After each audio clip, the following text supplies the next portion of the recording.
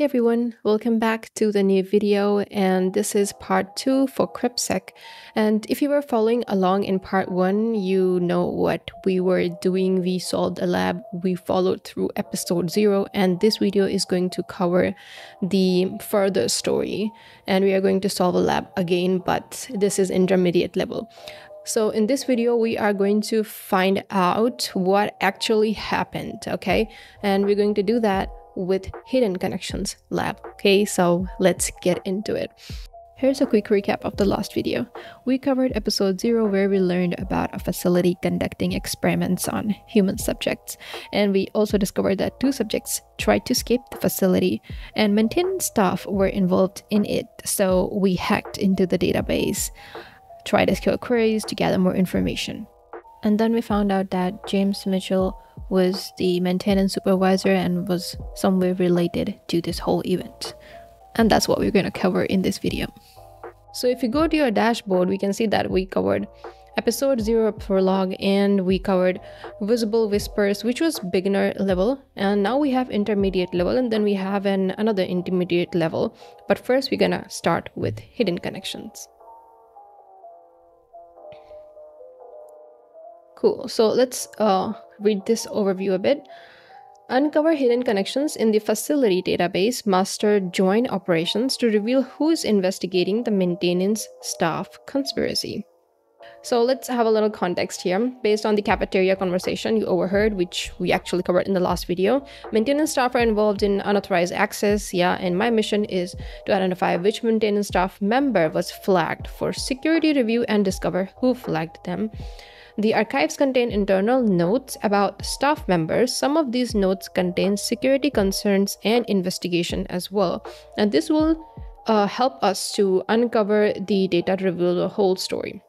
Okay, so that's what we're going to do now. You have 3 points in the mission. Find notes about maintenance staff being flagged for security review. Identify who was flagged, their name, not just ID. Discover who flagged them, investigator, identity. Okay, so we can start the lab from here, start lab. So many notes, investigations, concerns, observations, but who is investigating whom? These IDs tell me nothing. So let's click on continue. Okay, staff ID S0003, that could be anyone, but this note mentions the exact same thing I overheard, unauthorized access. Okay, so I think this is the new table we are going to investigate. Let's move forward. Wait, the staff public table has all the names and departments if S0003 works in maintenance. Are you getting the point? Let me give you a bit more context. The first table we investigated in Visible Whispers lab, it was staff public table. And now this time we are investigating a different lab, probably around like note something. We will see that soon. So the thing is, we want to find out the notes related to a particular ID, but the names of those ID involved were available in the staff public table. So that's why we are going to use the join operator to merge 2 tables to identify the information that we need. Actually, it will make more sense when I start doing it though, but I just wanted to give you context. I need to connect these tables. The subject staff ID in the notes is a staff ID from the staff table. This is exactly what I just said. Okay, so if I join these tables, I can see who's writing these security concerns and who they are writing about. Time to find out which security supervisor caught the maintenance staff red-handed. Okay, so let's see. Enter lab. Okay, so now we can see that we have another table over here, staff notes public, and this was the previous table we worked with.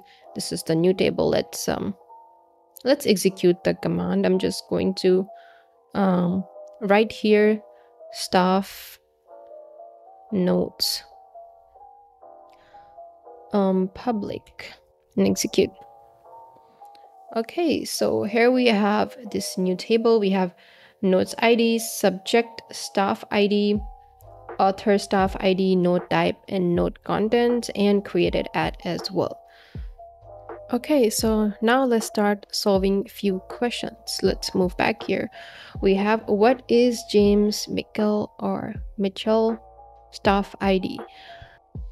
Okay, to find the staff ID, we gotta use a query. Let's type select staff ID because we wanna find staff ID from staff public, because we are using staff public table because staff public has ID and names associated with those IDs, so it will help us. Select staff ID from staff public where full name, we know this column exists, equals, and then we will copy paste the name here.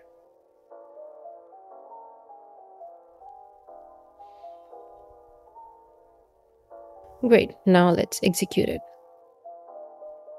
Cool, we can see the staff ID now of James. It's S0847. So let's answer it real quick. Yeah, that's correct.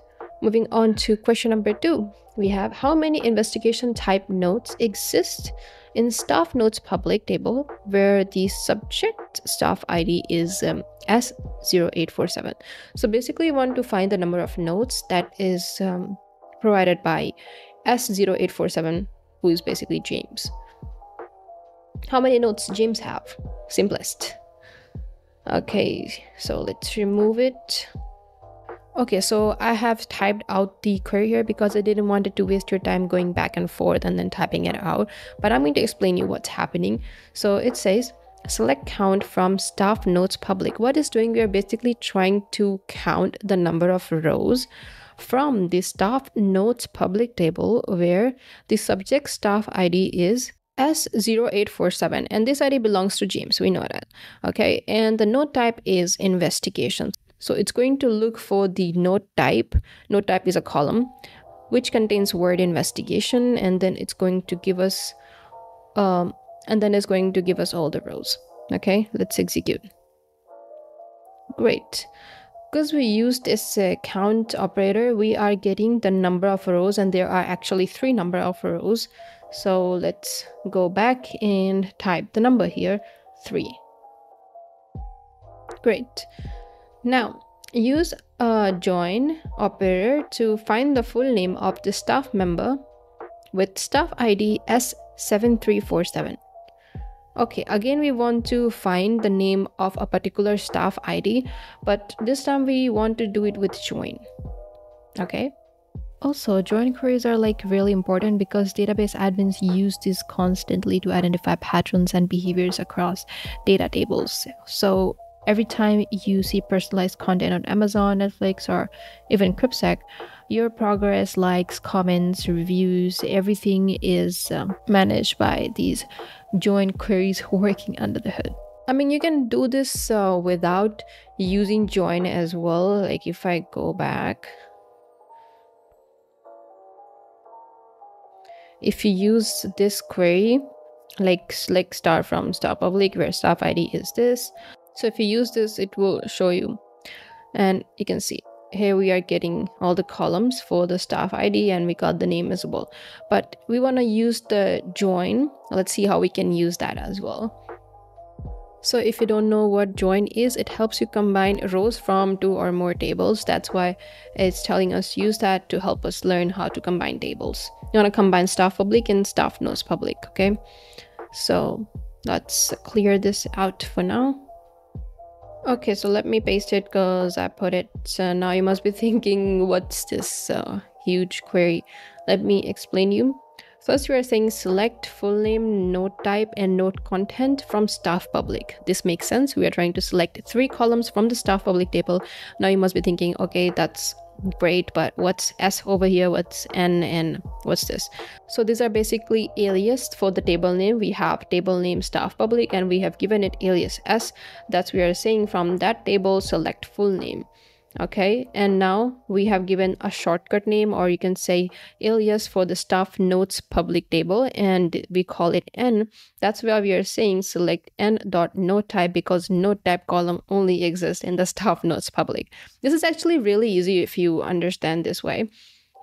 Staff ID. So staff ID exists in the staff public table. That's why we are saying S.staff ID, where the ID is S7345, which we were provided in the question. So that's good to go. And we are using the left join operator over here. So that's the syntax we use for it. Hopefully this works. Let's execute. And yes, it works.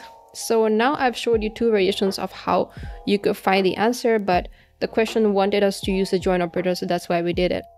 Now let's go back and answer the question real quick, Sarah. Great, we have answered the third question. Now let's move on to the fourth question. Use two joins to display investigation notes about S0847. James? Yeah. Investigation notes about James with both the investigator name and the suspect name. What system was being tampered with? Okay, let's go back to the query and clear it. I have a query and it's really huge. That's why I'm just going to paste it and again explain it to you.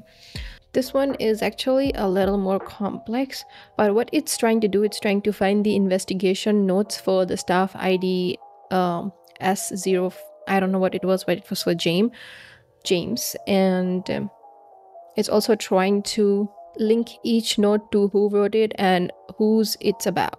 Okay, so we have select note content from staff notes public and then join staff public table as well.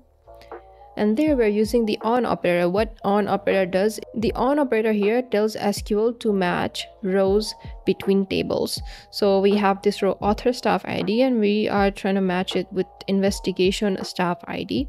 So it links who wrote it. And then over here we have is join staff public suspect on, again joining, matching two rows, subject staff ID and suspect.staff ID, where note type is investigation because we want to look for investigation type of notes, and the subject staff ID is 0847. So we want to limit it to this particular staff ID. If we execute it, okay, there is an error somewhere. Okay, so I was wondering why I'm getting error. Then I refreshed the page and I saw that the lab is expired. Okay, back to basics. Let's paste that query we had. Let's execute it. And finally, we are getting the response. It's working. Query output. Cross-reference Mitchell tampering with maintenance records, found similar anomalies dating back years. This appears to be long-term preparation for potential breaches, forwarding findings to Director Torres for action. So he was trying to tamper with the maintenance records. Mitchell investigation update found evidence of systematic ventilation tampering in sectors 4, 7, and 9. What was the question again?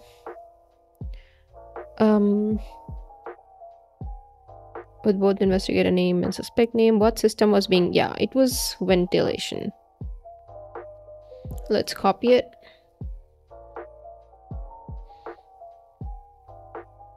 Okay, that's correct.